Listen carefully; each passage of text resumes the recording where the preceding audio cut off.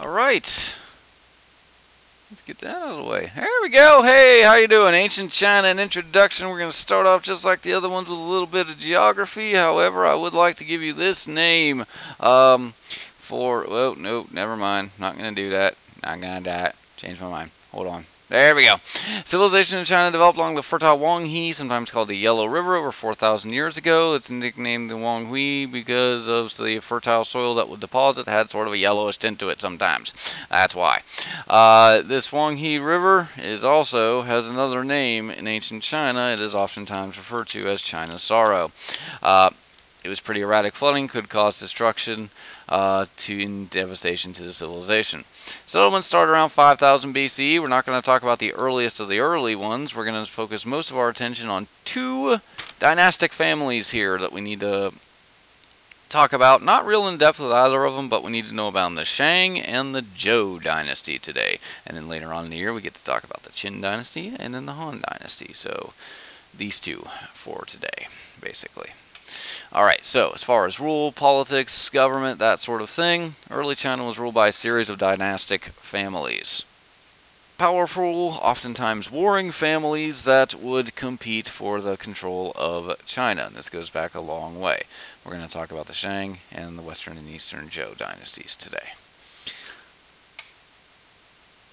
So, Shang Dynasty, settled on the banks of the Huanghe, 1532 to 1027, so that's a 500-plus year run. First family of Chinese rulers to leave written records, that's why we're looking at them. So, they are considered by some historians, not all, the first true Chinese civilization.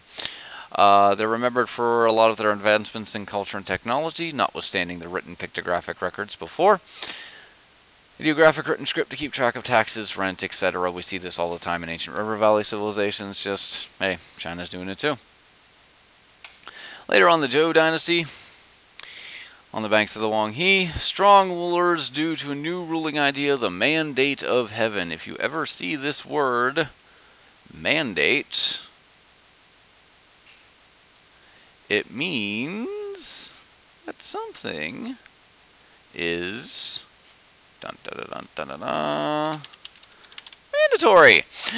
You have to do it. So what is this mandate of heaven? Okay, so basically says that if a ruler was just, if you had a dynasty that was in charge and they were just and fair rulers, they had the authority not to rule just because they were powerful military conquerors, but they have the rule from the gods.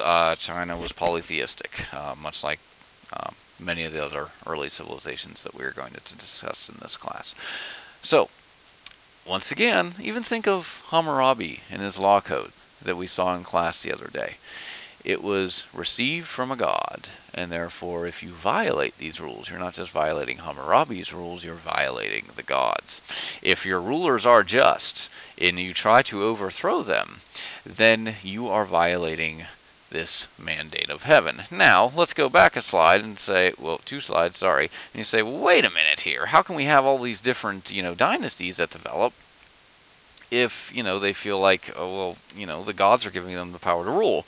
Well, that's the thing, is oftentimes when you see a new dynasty develop, it's because they feel that the old dynasty is not doing this. Okay, that they aren't being just and they need to be overthrown. Okay, we have several military advancements, including the crossbow and heavy cavalry.